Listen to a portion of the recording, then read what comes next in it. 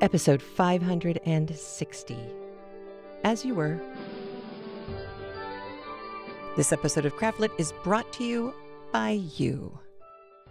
Thank you. Well, hello. How are you? I am unemployed, which is code for I'm fine. Our contract has ended.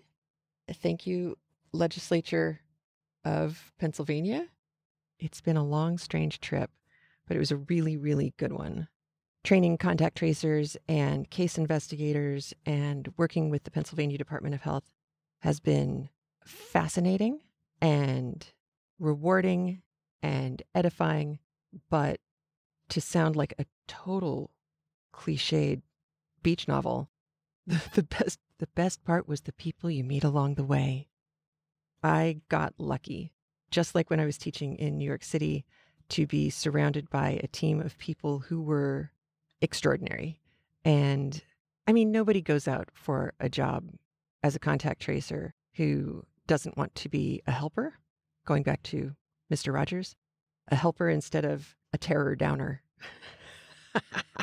That's the technical terminology, you know? It was, 9 months, 10 months of being surrounded by really, really wonderful people, start to finish.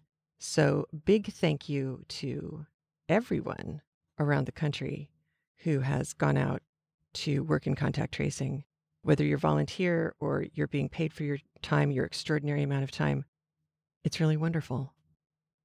On the other side of my life, those of you who have listened for a really long time probably need to sit down.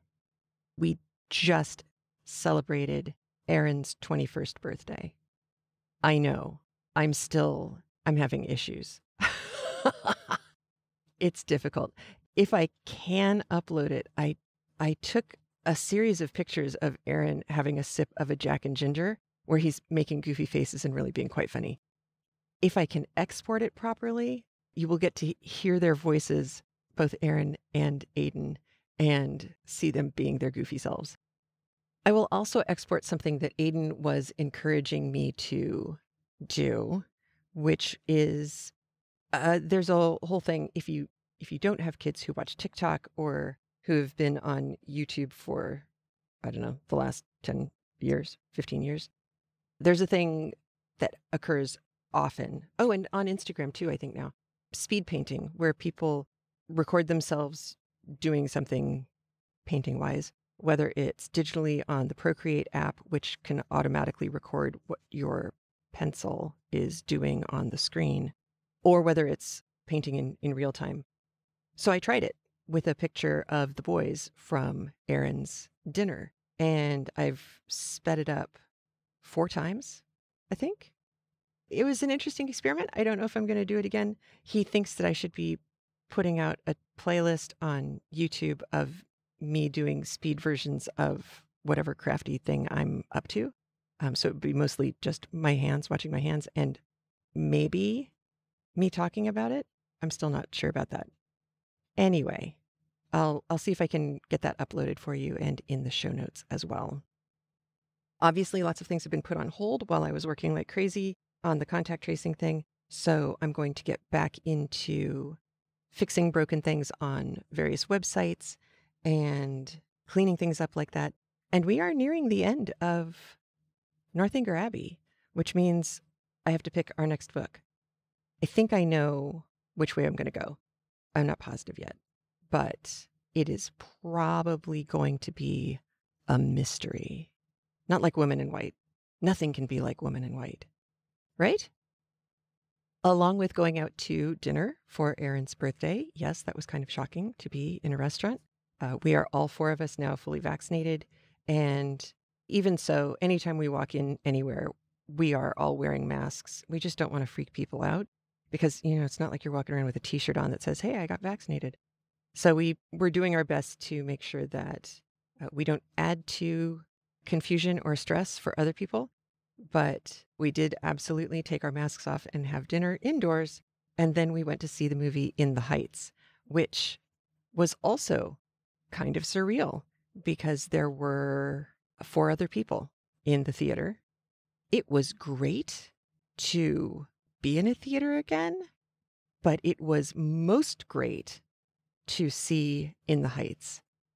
If you've ever wanted to see a slice of a life that you may not otherwise have any contact to, it reminded me in that way of the movie that came out several years ago called Big Sick. That was, I think it was pretty autobiographical. It was Kumail Nanjiani.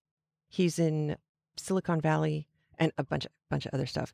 But Holly Hunter was in it and Ray Romano was in it.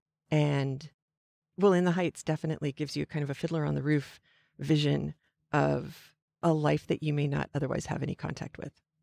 What do I mean by Fiddler on the Roof? What I mean is Anthony Ramos, who was the original Broadway John Laurens and Philip Hamilton. He plays Usnavi, who you will love when you watch the movie, finding out why his name is Usnavi. He plays Usnavi, who's very much like Tevye. He starts by saying good morning to you directly to the camera and welcoming you to his little world. And then he goes out in ever-widening concentric circles, showing you, this is my family, and it's a interesting family. It's not a United States Census Bureau 2.5 children white picket fence family. It's a much more dynamic setup that he is living in. And then you find out what his role is and his family's roles. And then you go the next level out. These are the friends. These are the people who you have contact with all the time. And what are their roles? What are their jobs? How do they function within this close-knit society? It is absolutely beautiful. And just like with Hamilton, where you have everything from show tunes and R&B to bebop and real hardcore Rodgers and Hammerstein throwbacks, both in lyrics and in musical style, he does the same thing with In the Heights, except on a slightly different level. You definitely get the show tunes, and you have some extraordinary Fred Astaire, Ginger Rogers film moments towards the end of the movie. It's just breathtaking. But you are hearing different musical styles of Latin music and Caribbean music that go along with the character who you are watching. So there's a whole several layers of depth and information giving going on all the way throughout the movie. You may catch all of it. You may catch none of it. You may just find that it is a beautifully uplifting, happy movie. And how needed is that right now? So needed. It was lovely. Just lovely. I know there's been controversy about it. We were talking about it a little bit on the Craftlit Zoom call last night, which again, you are welcome to, and links are in the show notes. Carmen and I both noted that we both recognized that the controversy is legit. It's sad that the first time you have real representation of an enormous, complex, non-white portion of the country, there is an almost immediate backlash against it. At the same time, Lin-Manuel Miranda's response is, I'm listening. I get it. I recognize what you're saying. I'm listening. I'll do better next time, which is lovely and so grown up. He's a mensch is what he is. But controversy aside, go in knowing that you are not going to see a whole lot of dark-skinned Caribbean Latin actors for what it's worth. It's true. The director of the film is the same director who did Crazy Rich Asians. He is, as one of the interviewers on a video interview that I saw on YouTube, one of the interviewers said, amazingly good at food porn. And don't go to this movie hungry, because when they eat, oh my goodness, yes, please. Especially having spent a good portion of my life in Tucson, where the carne is so good and it's hard to find done right elsewhere. It was lovely. It was just lovely. So I'm going to stop rambling about that and instead switch to rambling about other things. First and foremost, Northanger Abbey. So we are, like I said, heading in towards the end of the book. In fact, I think next week, there are 3 chapters left after today, and I think next week will be the end of the book. There's not a whole lot that you need to know before we listen to today's chapter. One of the cool tidbitty kind of things is you will hear a reference to the loud noise of the house bell. And house bell is hyphenated, House hyphen B as in boy, ELL. This appears to be, according to the OED, one of the earliest moments that we have seen a reference to a doorbell in literature. They weren't normal before this. This is a big deal. Even though you may have had bell pulls inside the house that allowed you to alert the serving staff Downton Abbey style that you were ready for, or that you needed, whatever it was that they were about to prepare or bring you. Doorbells didn't really exist. You had knockers, Scrooge Marley-like, but you didn't have doorbells, evidently. So just know that when you hear the reference to the house bell, you can feel smug and self-satisfied knowing that this little Jane Austen book happens to have one of the first references. 70 miles of travel at 7 to 8 miles an hour was totally doable at the time in a carriage, in a post-chaise, traveling by post, like we talked about before, where you go kind of station to station or post to post, where horses get switched out and you can get a snack if you want to, and then you get back in the carriage and keep going once the new team of horses has been attached. 70 miles, traveling somewhere between 7 and 8 miles an hour, standard issue travel time of 7 to 8 miles an hour. That would take you 10 or 11 hours minimum to do. Absolutely doable. It would be weird to do that on a Sunday, however. Mail would still have gone and people would still have traveled, but it would have been fewer people than you would see other days of the week, and it would be a little bit more extraordinary to be a person doing the traveling at that time on that day. You will hear a term used that is used in kind of a complicated way. Later in the chapters we're doing today, you're going to hear this last half to a sentence, and perhaps involve the innocent with the guilty in undistinguishing ill will. Undistinguishing would be, in our terminology, more like indiscriminate. So you would involve somebody who is innocent, you'd conflate them with the guilty, put them all together in the same bowl, and not be able to distinguish who is behaving from ill will versus who is behaving from, the best information they had at the time, doing the best they can. So undistinguishing is really indiscriminate. Last week we talked about a sweep. This week we talk about a sweep gate. You will hear this reference. This is the gate from the road, separating the road from the sweep itself. Leading up to the sweep, the rounded part of the, what we would call in the States, driveway, that would allow you to drive a carriage up to the front door without having to back it up, back down the rest of the driveway, back down to the road. The sweep gate separated the property from the road and could lead to a long straight drive that ended in a sweep, or it could go just right into the sweep itself. But you'll hear a reference to a sweep gate, and that is all that it's talking about. And it does mean that you would probably have to stop, get out, open the gate, get back in, drive through the gate, stop, close the gate. This is why you had gatekeepers. And those little gatehouses, because what a pain that would be if you were in a hurry.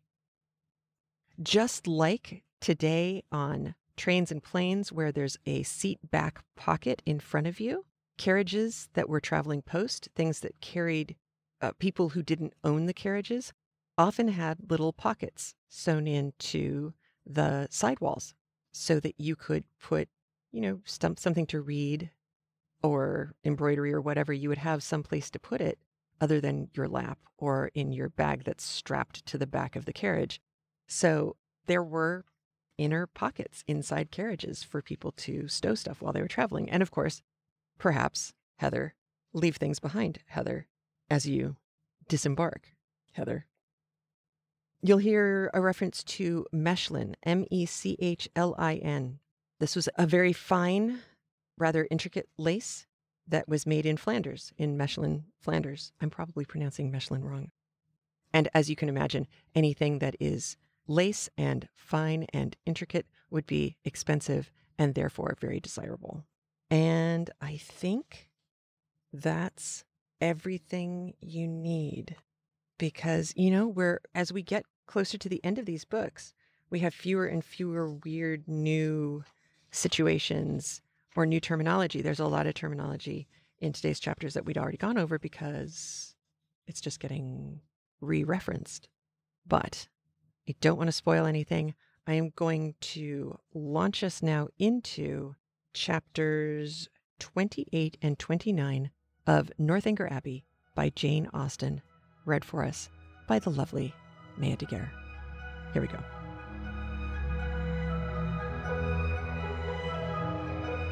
Chapter 28. Soon after this, the General found himself obliged to go to London for a week, and he left Northanger, earnestly regretting that any necessity should rob him even for an hour of Miss Morland's company, and anxiously recommending the study of her comfort and amusement to his children as their chief object in his absence. His departure gave Catherine the first experimental conviction that a loss may be sometimes a gain. The happiness with which their time now passed, every employment voluntary, every laugh indulged, every meal a scene of ease and good humour, walking where they liked and when they liked, their hours, pleasures and fatigues at their own command, made her thoroughly sensible of the restraint which the General's presence had imposed, and most thankfully feel their present release from it. Such ease and such delights made her love the place and the people more and more every day, and had it not been for a dread of its soon becoming expedient to leave the one, and an apprehension of not being equally beloved by the other, she would at each moment of each day have been perfectly happy. But she was now in the 4th week of her visit. Before the General came home, the 4th week would be turned, and perhaps it might seem an intrusion if she stayed much longer. This was a painful consideration whenever it occurred, and eager to get rid of such a weight on her mind, she very soon resolved to speak to Eleanor about it at once, propose going away, and be guided in her conduct by the manner in which her proposal might be taken. Aware that if she gave herself much time she might feel it difficult to bring forward so unpleasant a subject, she took the first opportunity of being suddenly alone with Eleanor, and of Eleanor's being in the middle of a speech about something very different, to start forth her obligation of going away very soon. Eleanor looked and declared herself much concerned. She had hoped for the pleasure of her company for a much longer time, had been misled perhaps by her wishes to suppose that a much longer visit had been promised, and could not but think that if Mr. and Mrs. Morland were aware of the pleasure it was to have her there, they would be too generous to hasten her return. Catherine explained. Oh, as to that, Papa and Mamma were in no hurry at all. As long as she was happy, they would always be satisfied. Then why might she ask in such a hurry herself to leave them? Oh, because she'd been there so long. Nay, if you can use such a word, I can urge you no farther, if you think it long. Oh, no, I do not indeed. For my own pleasure I could stay with you as long again. And it was directly settled that till she had, her leaving them was not even to be thought of. In having this cause of uneasiness so pleasantly removed, the force of the other was likewise weakened. The kindness, the earnestness of Eleanor's manner in pressing her to stay, and Henry's gratified look on being told that her stay was determined, were such sweet proofs of her importance with them as left her only just so much solitude as the human mind can ever do comfortably without. She did almost always believe that Henry loved her, and quite always that his father and sister loved and even wished her to belong to them, and believing so far her doubts and anxieties were merely sportive irritations. Henry was not able to oblige his father's injunction of remaining wholly at Northanger in attendance on the ladies during his absence in London, the engagement of his curate at Woodston obliging him to leave them on Saturday for a couple of nights. His loss was not now what it had been while the General was at home. It lessened their gaiety, but did not ruin their comfort, and the two girls, agreeing in occupation and improving in intimacy, found themselves so well sufficient for the time to themselves that it was 11 o'clock, rather a late hour at the Abbey, before they quitted the supper-room on the day of Henry's departure. They had just reached the head of the stairs when it seemed, as far as the thickness of the walls would allow them to judge, that a carriage was driving up to the door, and the next moment confirmed the idea by the loud noise of the house bell. After the first perturbation of surprise had passed away, in a "Good heaven, what can be the matter?" it was quickly decided by Eleanor to be her eldest brother, whose arrival was often as sudden if not so unseasonable, and accordingly she hurried down to welcome him. Catherine walked on to her chamber, making up her mind as well as she could to a further acquaintance with Captain Tilney, and comforting herself under the unpleasant impression his conduct had given her, and the persuasion of his being far too fine a gentleman to approve of her, that at least they should not meet under such circumstances would make their meeting materially painful. She trusted he would never speak of Miss Thorpe, and indeed, as he must by this time be ashamed of the part he had acted, there could be no danger of it, and as long as all mention of bath scenes were avoided, she thought she could behave to him very civilly. In such considerations time passed away, and it was certainly in his favour that Eleanor should be glad to see him, and have so much to say, for half an hour was almost gone since his arrival, and Eleanor did not come up. At that moment Catherine thought she heard her step in the gallery, and listened for its continuance, but all was silent. Scarcely, however, had she convicted her fancy of error, when the noise of something moving close to her door made her start. It seemed as if someone was touching the very doorway, and in another moment a slight motion of the lock proved that some hand must be upon it. She trembled a little at the idea of anyone's approaching so cautiously, but resolving not to be again so overcome by trivial appearances of alarm or misled by a raised imagination, she stepped quietly forward and opened the door. Eleanor, and only Eleanor, stood there. Catherine's spirits, however, were tranquillised but for an instant, for Eleanor's cheeks were pale, and her manner greatly agitated. Though evidently intending to come in, it seemed an effort to enter the room, and still greater to speak when there. Catherine, supposing some uneasiness on Captain Tilney's account, could only express her concern by silent attention, obliged her to be seated, rubbed her temples with lavender water, and hung over her with affectionate solicitude. "My dear Catherine, you must not indeed," were Eleanor's first connected words. "I'm quite well. This kindness distracts me. I cannot bear it. I come to you on such an errand." "Errand? To me? How shall I tell you? Oh, how shall I tell you?" A new idea now darted into Catherine's mind, and turning as pale as her friend, she exclaimed, "'Tis a messenger from Woodston." "You are mistaken indeed," returned Eleanor, looking at her most compassionately. "It is no one from Woodston. It is my father himself." Her voice faltered, and her eyes were turned to the ground as she mentioned his name. His unlooked-for return was enough in itself to make Catherine's heart sink, and for a few moments she hardly supposed there were anything worse to be told. She said nothing, and Eleanor, endeavouring to collect herself and speak with firmness, but with eyes still cast down, soon went on. "You are too good, I'm sure, to think the worse of me for the part I am obliged to perform. I am indeed a most unwilling messenger.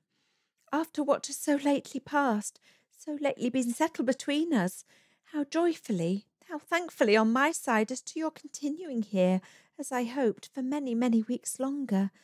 How can I tell you that your kindness is not to be accepted, and that the happiness your company has hitherto given us is to be repaid by— But I must not trust myself with words. My dear Catherine, we are to part. My father has recollected an engagement that takes our whole family away on Monday. We're going to Lord Longtown's near Hereford for a fortnight. Explanation and apology are equally impossible. I cannot attempt either. My dear Eleanor, cried Catherine, suppressing her feelings as well as she could, do not be so distressed. The second engagement must give way to a first. I'm very, very sorry we are to part so soon, and so suddenly too, but I'm not offended. Indeed I'm not. I can finish my visit here, you know, any time, or I hope you will come to me. Can you, when you return from this Lord's, come to Fullerton? It will not be in my power, Catherine. Come when you can, then. Eleanor made no answer, and Catherine's thoughts recurring to something more directly interesting, she added, thinking aloud, Monday, so soon as Monday, and you're all to go? Well, I'm certain of. I shall be able to take leave, however. I need not go till just before you do, you know.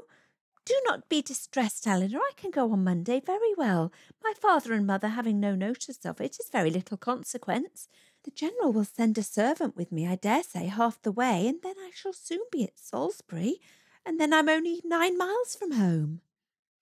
Ah, Catherine, were it settled so, it would be somewhat less intolerable, though in such common attentions you would have received but half of what you ought. But how can I tell you? Tomorrow morning is fixed for your leaving us, and not even the hour is left to your choice. The very carriage is ordered, and will be here at 7 o'clock, and no servant will be offered you. Catherine sat down, breathless and speechless. I could hardly believe my senses when I heard it, and no displeasure, no resentment that you could feel at this moment, however justly great, can be more than myself. But I must not talk of what I felt. Oh, that I could suggest anything in extenuation. Good God, what will your father and mother say, after courting you from the protection of real friends to this, almost double distance from your home, to have you driven out of the house without the considerations of even decent civility? Dear, dear Catherine, in being the bearer of such a message, I seem guilty myself of all its insult, yet I trust you will acquit me, for you must have been long enough in this house to see that I am but a nominal mistress of it, that my real power is nothing. Have I offended the General? Said Catherine in a faltering voice. Alas, for my feelings as a daughter, all I know, all that I can answer for, that you can have given him no cause for offence. He certainly is greatly, very greatly discomposed. I've seldom seen him more so. His temper is not happy, and something has now occurred to ruffle it in an uncommon degree, some disappointment, some vexation, which just at this moment seems important, but which I can hardly suppose you to have any concern in, for how is it possible? It was with pain that Catherine could speak at all, and it was only for Eleanor's sake that she attended it. I'm sure, she said, I am very sorry if I have offended him, but it was the last thing I would willingly have done. But do not be unhappy, Eleanor. An engagement, you know, must be kept. I'm only sorry that it was not recollected sooner, that I might have written home, but it is of very little consequence. I earnestly hope that to your real safety it will be of none, but to everything else it is of the greatest consequence. To comfort, appearance, propriety to your family and to the world. Were your friends, the Allens, still in Bath, you might go to them with comparative ease. A few hours would take you there, but a journey of 70 miles to be taken post by you at your age, alone, unattended. Oh, the journey is nothing. Do not think about that. And if we are to part a few hours sooner or later, you know, makes no difference. I can be ready by 7. Let me be called in time. Eleanor saw that she wished to be alone, and believing it better for each that they should avoid any further conversation, now left her with, I shall see you in the morning. Catherine's swelling heart needed relief. In Eleanor's presence, friendship and pride had equally restrained her tears, but no sooner was she gone than they burst forth in torrents. Turned from the house, and in such a way, without any reason that could justify, any apology that could atone for the abruptness, the rudeness, nay, the insolence of it. Henry at a distance, not able even to bid him farewell, every hope, every expectation from him suspended, at least, and who could say how long? Who could say when they might meet again? And all this by such a man as General Tilney, so polite, so well bred, and heretofore so particularly fond of her. It was incomprehensible. It was as incomprehensible as it was mortifying and grievous.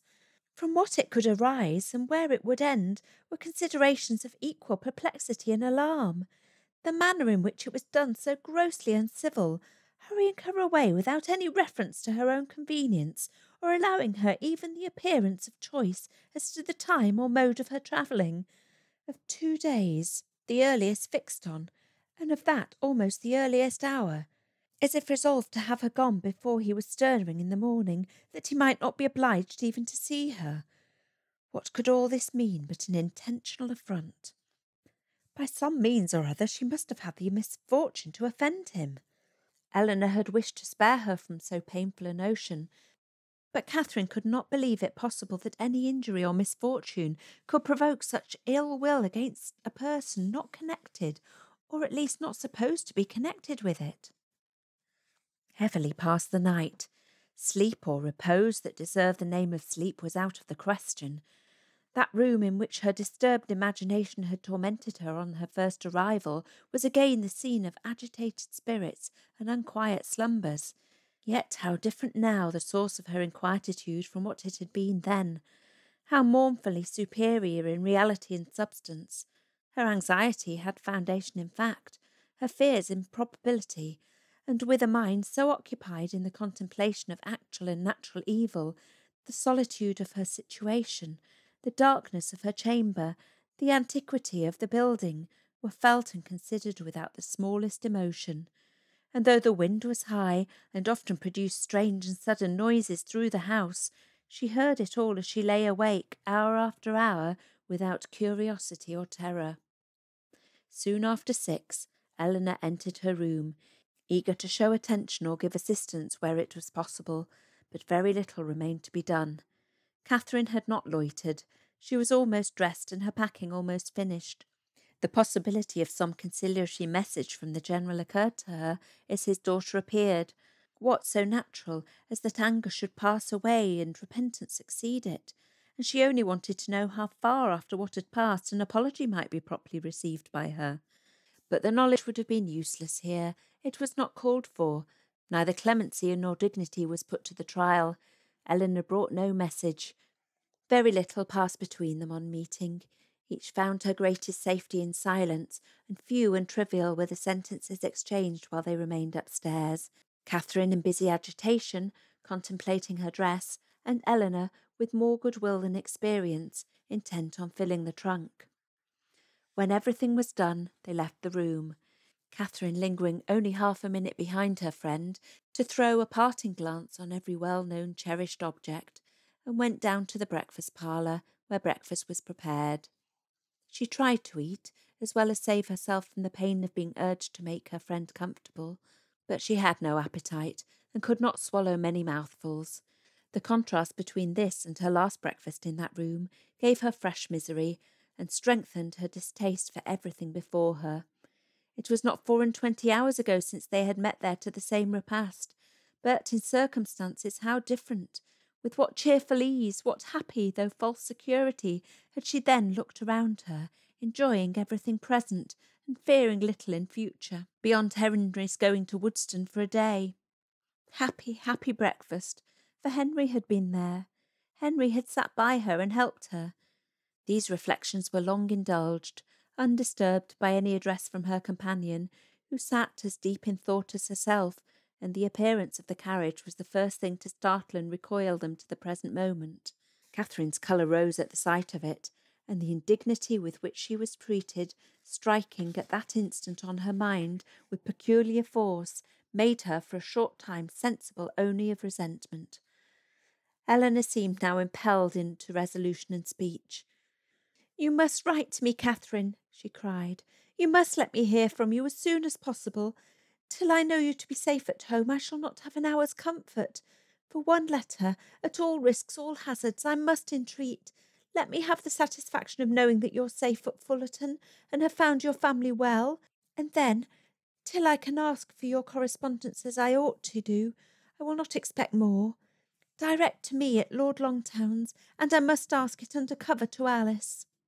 No, Eleanor, if you're not allowed to receive a letter from me, I'm sure I'd better not write. There can be no doubt of my getting home safe. Eleanor only replied, I cannot wonder at your feelings. I will not importune you. I will trust to your own kindness of heart when I am at a distance from you. But this, with a look of sorrow accompanying it, was enough to melt Catherine's pride in a moment, and she instantly said, Oh, Eleanor, I will write to you indeed. There was yet another point which Miss Tilney was anxious to settle, though somewhat embarrassed in speaking of it. It had occurred to her that, after so long an absence from home, Catherine might not be provided with money enough for the expense of her journey, and upon suggesting it to her with the most affectionate offers of accommodation, it proved to be exactly the case. Catherine had never thought on the subject till that moment, but upon examining her purse was convinced that, but for this kindness of her friend, she might have been turned from the house without even the means of getting home, and the distress in which she must have been thereby involved, filling the minds of both, scarcely another word was said by either during the time of their remaining together. Short, however, was that time. The carriage was soon announced to be ready, and Catherine, instantly rising, a long and affectionate embrace supplied the place of language in bidding each other adieu. And as they entered the hall, unable to leave the house without some mention of one whose name had not been yet spoken by either, she paused a moment, and with quivering lips just made it intelligible that she left her kind remembrance for her absent friend. But with this approach to his name ended all possibility of restraining her feelings, and hiding her face as well as she could with her handkerchief, she darted across the hall, jumped into the chaise, and in a moment was driven from the door. Chapter 29. Catherine was too wretched to be fearful. The journey in itself had no terrors for her, and she began it without either dreading its length or feeling its solitariness. Leaning back in one corner of the carriage, in a violent burst of tears, she was conveyed some miles beyond the walls of the Abbey before she raised her head, and the highest point of ground within the park was almost closed from her view before she was capable of turning her eyes towards it.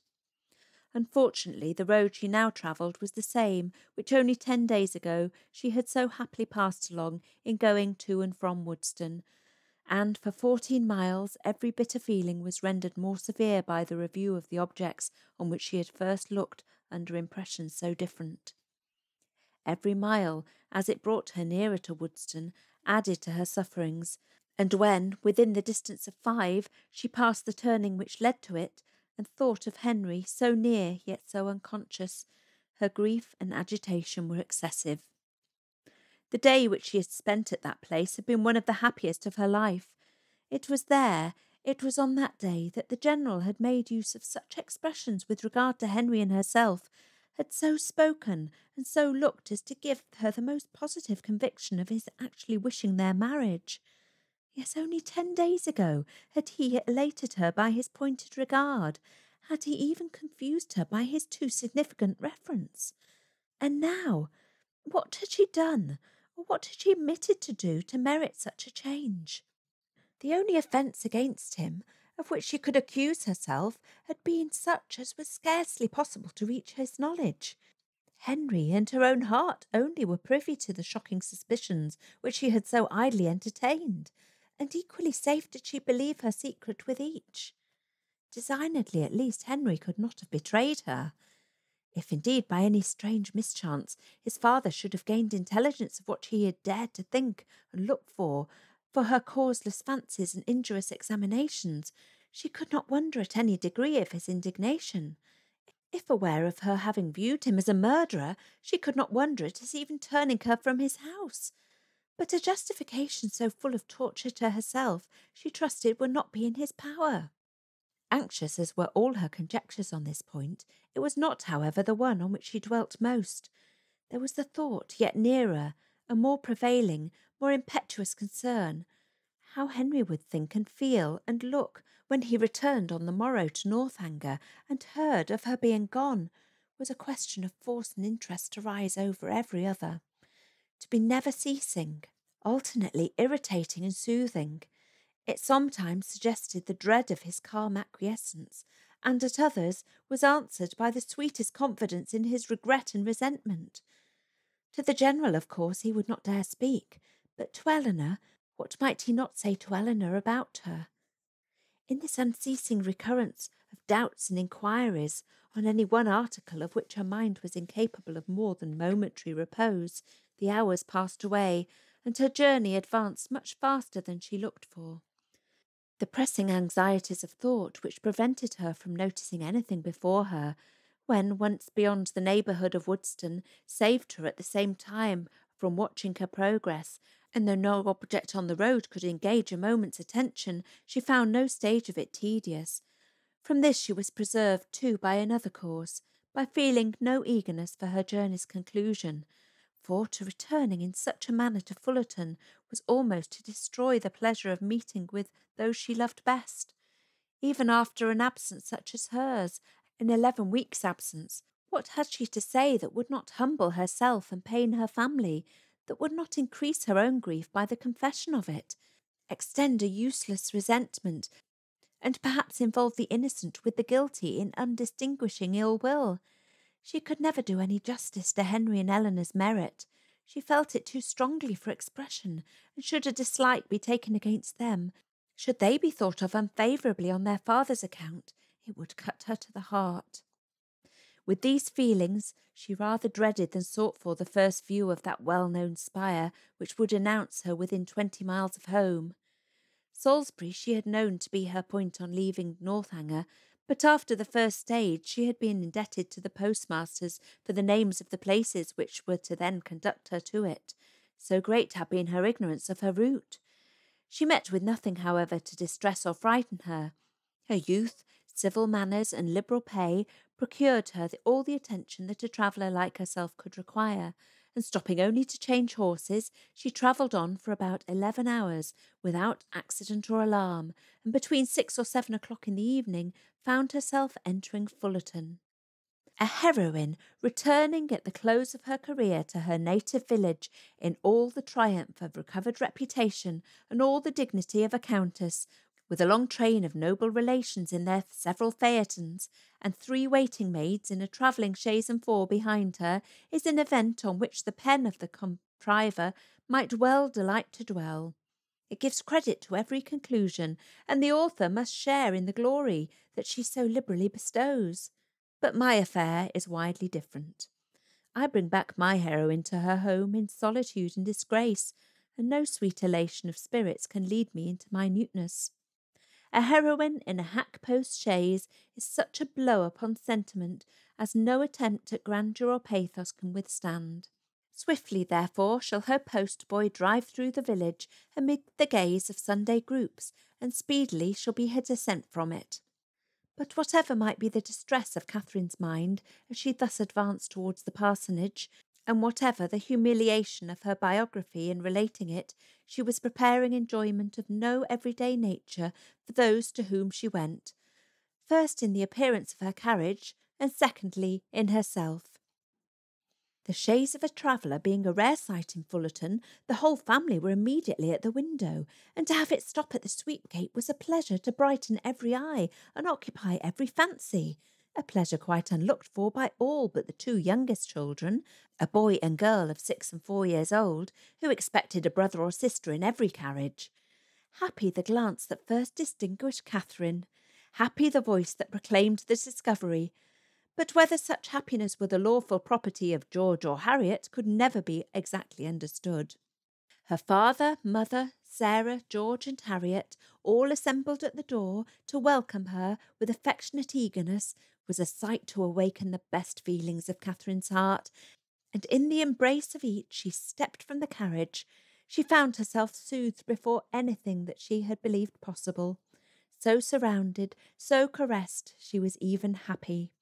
In the joyfulness of family love, everything for a short time was subdued, and the pleasure of seeing her, leaving them at first little leisure for calm curiosity, they were all seated round the tea-table, which Mrs. Morland had hurried for the comfort of the poor traveller, whose pale and jaded look soon caught her notice before any inquiry so direct as to demand a positive answer was addressed to her.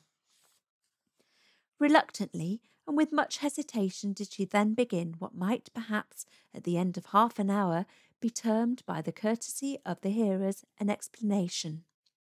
But scarcely within that time could they at all discover the cause or collect the particulars of her sudden return. They were far from being an irritable race, far from any quickness in catching or bitterness in resenting affronts. But here, when the whole was unfolded, was an insult not to be overlooked, nor for the first half-hour to be easily pardoned. Without suffering any romantic alarm in the consideration of their daughter's long and lonely journey, Mr. and Mrs. Morland could not but feel that it might have been productive of much unpleasantness to her, that it was what they could never have voluntarily suffered, and that in forcing her on such a measure, General Tilney had acted neither honourably nor feelingly, neither as a gentleman nor as a parent. Why he had done it, what could have provoked him to such a breach of hospitality, and so suddenly turned all his partial regard for their daughter into actual ill will, was a matter which they were at least as far from divining as Catherine herself. But it did not oppress them by any means so long, and after a due course of useless conjecture that it was a strange business, and that he must be a very strange man, grew enough for all their indignation and wonder. Sarah, indeed, still indulged in the sweets of incomprehensibility, exclaiming and conjecturing with youthful ardour. "My dear, you give yourself a great deal of needless trouble," said her mother at last. "Depend upon it, it is something not at all worth understanding." "I can allow for his wishing Catherine away when he recollected this engagement," said Sarah, "but why not do it civilly?" "I am very sorry for the young people," returned Mrs. Morland. "They must have a sad time of it. But as for anything else, it's no matter now. Catherine is safe at home, and our comfort does not depend on General Tilney." Catherine sighed. "Well," continued her philosophical mother, "I'm glad I did not know of your journey at the time, but now it is all over, perhaps there's no great harm done. It is always good for young people to be put upon exerting themselves. And you know, my dear Catherine, you always were a sad little shatter-brained creature. But now you must have been forced to have your wits about you, with so much changing of chaises and so forth. And I hope it will appear that you have not left anything behind you in any of the pockets."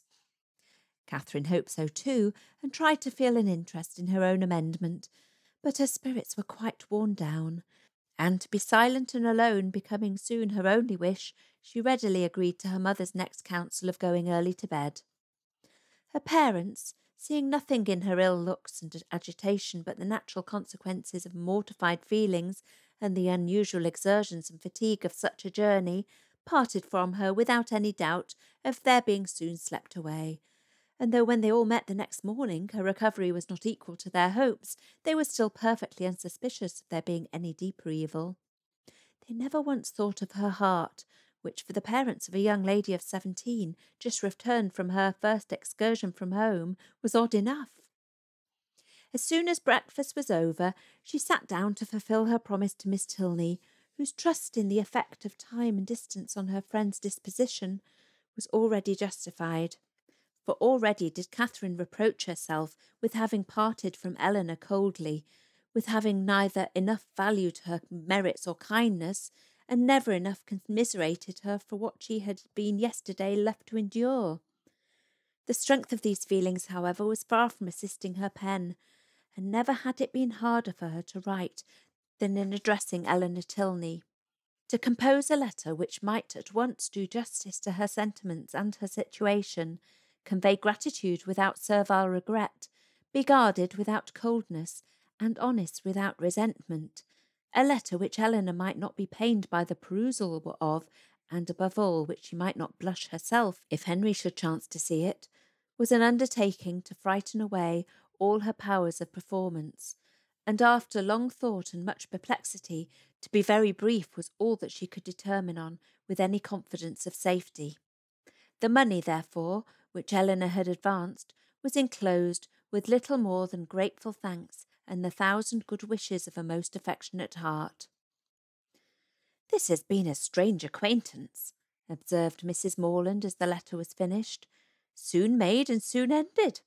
I'm sorry it happened so, for Mrs. Allen thought them a very pretty kind of young people, and you were sadly out of luck too in your Isabella. Oh, poor James. Well, we must live and learn, and the next new friends you make, I hope, will be better worth keeping. Catherine coloured as she warmly answered, No friend can be better worth keeping than Eleanor. If so, my dear, I dare say you will meet again some time or other. Do not be uneasy. It is 10 to 1 but you are thrown together in the course of a few years, and then what a pleasure it will be. Mrs. Morland was not happy in her attempt at consolation.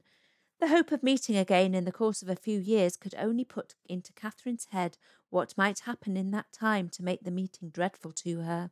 She could never forget Henry Tilney, nor think of him with less tenderness than she did at that moment. But he might forget her, and in that case to meet. Her eyes filled with tears as she pictured her acquaintance so renewed, and her mother, perceiving her comfortable suggestions to have had no good effect, proposed, as another expedient for restoring her spirits, that they should call on Mrs. Allen. The two houses were only 1/4 of a mile apart, and as they walked, Mrs. Morland quickly dispatched all that she felt on the score of James's disappointment. We are sorry for him, said she, but otherwise there's no harm done in the match going off, for it could not be a desirable thing to have him engaged to a girl whom we had not the smallest acquaintance with, and who was so entirely without fortune. And now, after such behaviour, we cannot think at all well of her. Just at present it comes hard to poor James, but that will not last for ever, and I dare say he will be a discreeter man all his life for the foolishness of his first choice. This was just such a summary view of the affair as Catherine could listen to. Another sentence might have endangered her complacence and made her reply less rational, for soon were all her thinking powers swallowed up in the reflection of her own change of feelings and spirits since she last had trodden that well-known road. It was not 3 months ago, since wild with joyful expectation she had there run backwards and forwards some 10 times a day, with a heart light, gay, and independent, looking forward to pleasures untasted and unalloyed, and free from the apprehension of evil as from the knowledge of it. 3 months ago had seen her all this, and now how altered a being did she return!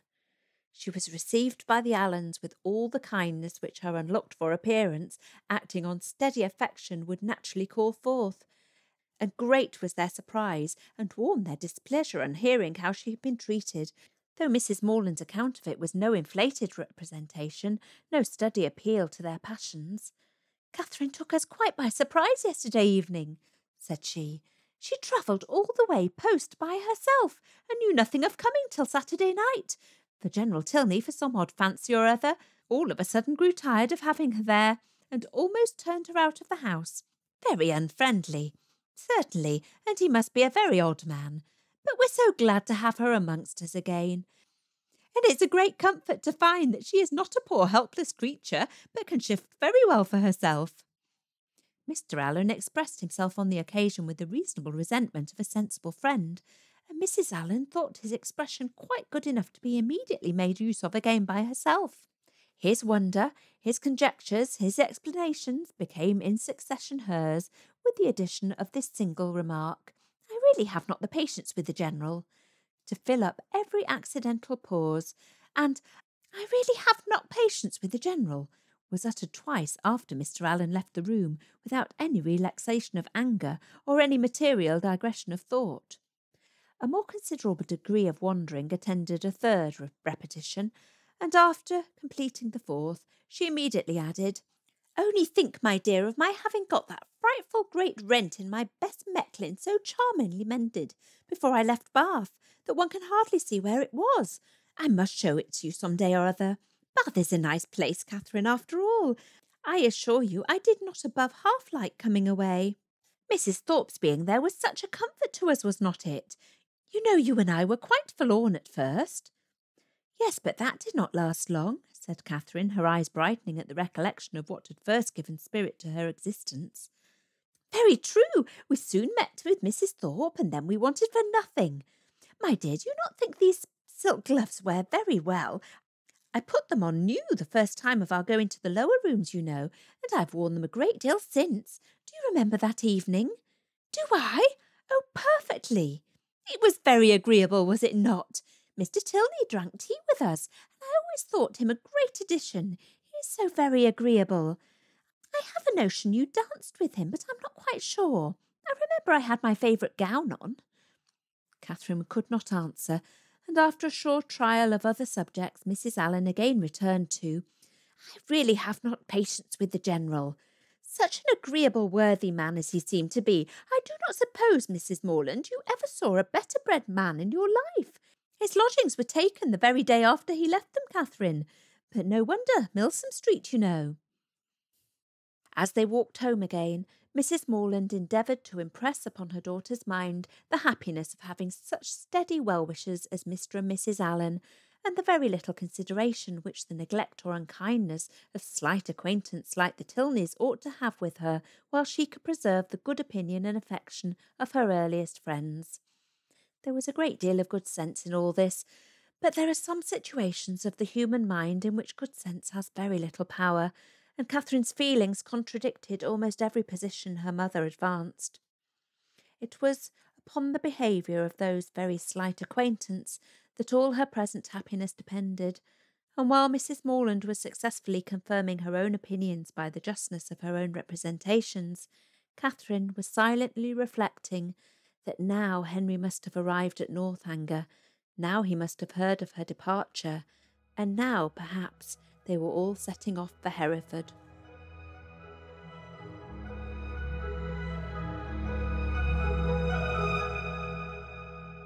Poor Catherine, right? Yeah. We knew there had to be a crisis, right? There has to be some kind of conflict, some kind of crisis, a climax to the drama. The thing that I think is most interesting about what Jane Austen has done here also is that she has actually given us a Gothic moment where it's a mystery. We don't know why she's being sent away. We don't know what's going on. And we are treated to at the end of, towards the end of the first chapter, while Catherine is learning all of this and readying herself to leave, the weather is quite Gothic, and she is absolutely unmoved by it. So instead of dwelling in the, oh, I'm living a drama now, and oh, the setting that I happen to be in is Gothic, she's being a real person dealing with a real situation that is just awful. So that is a little interesting. I found that to be kind of awesome. Yay, Jane Austen. The other thing that I thought was pretty interesting in the first of the two chapters that we did was Eleanor's shame at not being the master of her own domain or mistress of her own domain, that her father is deciding everything, even though as the only adult-ish woman of the household, she should be the one who is determining how guests are treated.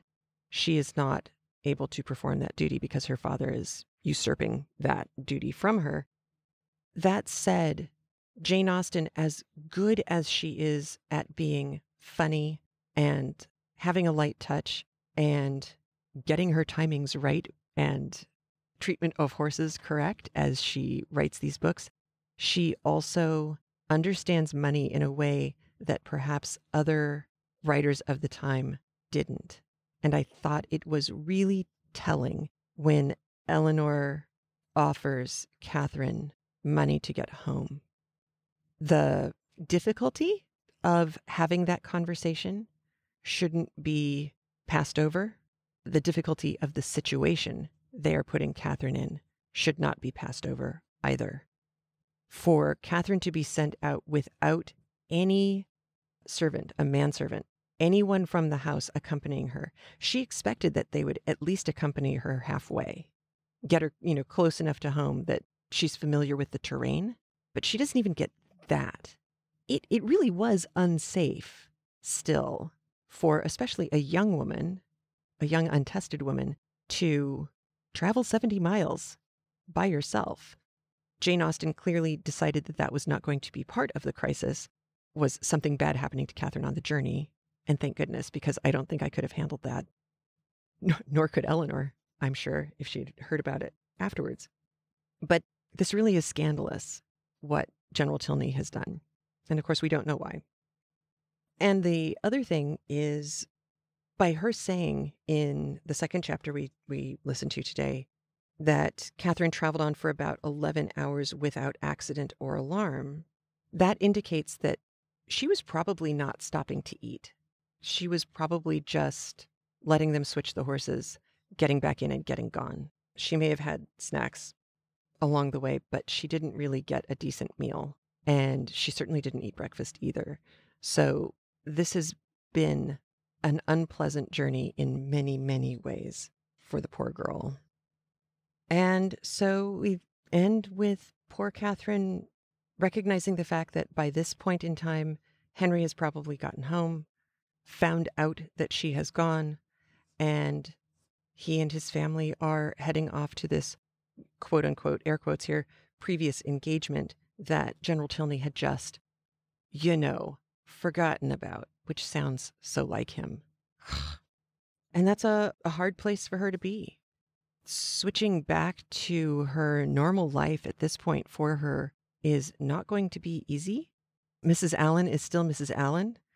Everything comes down to a question of fashion and fabric, which of course is how we met Henry Tilney in the first place, as he was a connoisseur of fine muslin. But this is hard. This is Catherine growing up.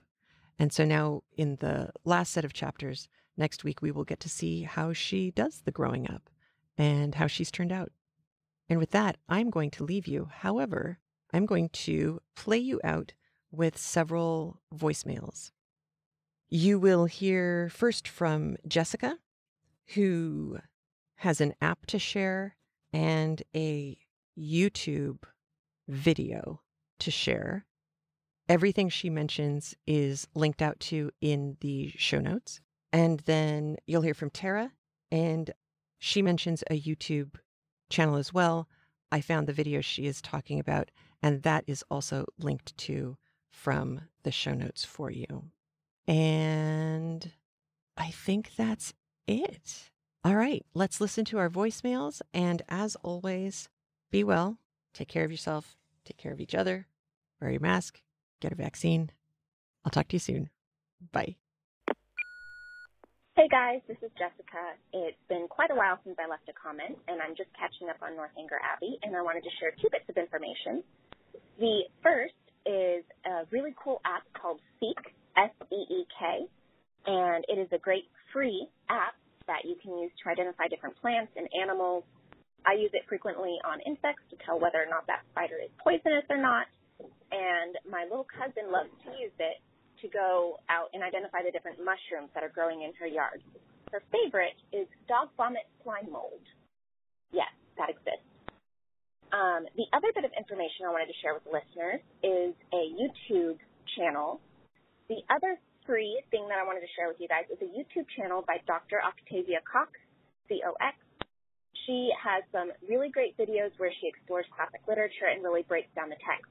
The one I wanted to share with you was about Did John Thorpe Propose?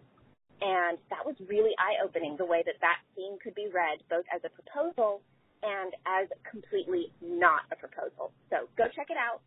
Free app, free YouTube vid channel. It was awesome.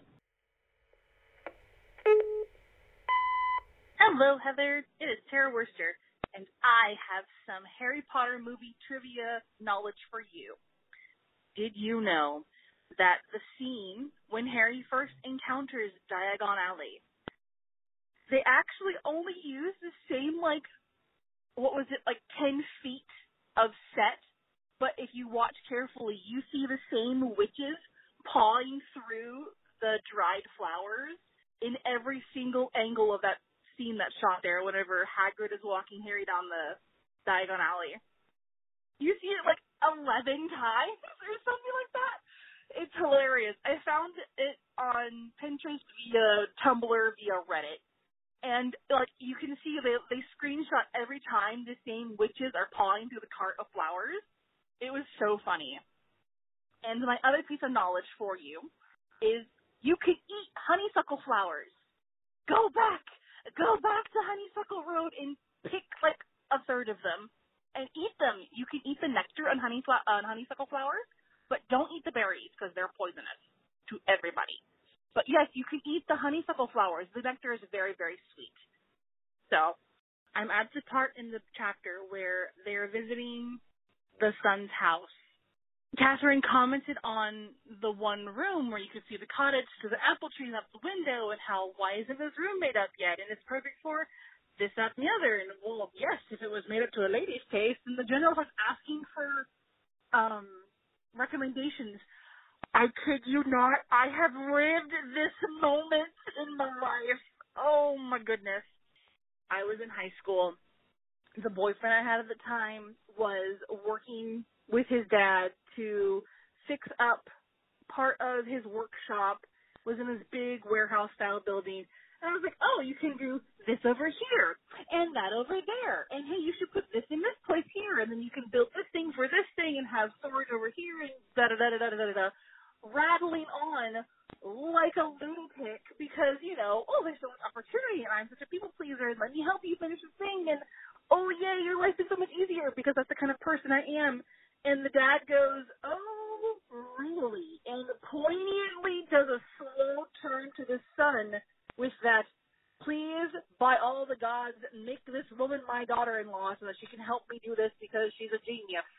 And the boyfriend at the time turned 17 shades of embarrassed and proceeded to clam up like an idiot, which, of course, that's exactly what I did because the boyfriend was embarrassed because I had embarrassed him, so therefore I was embarrassed.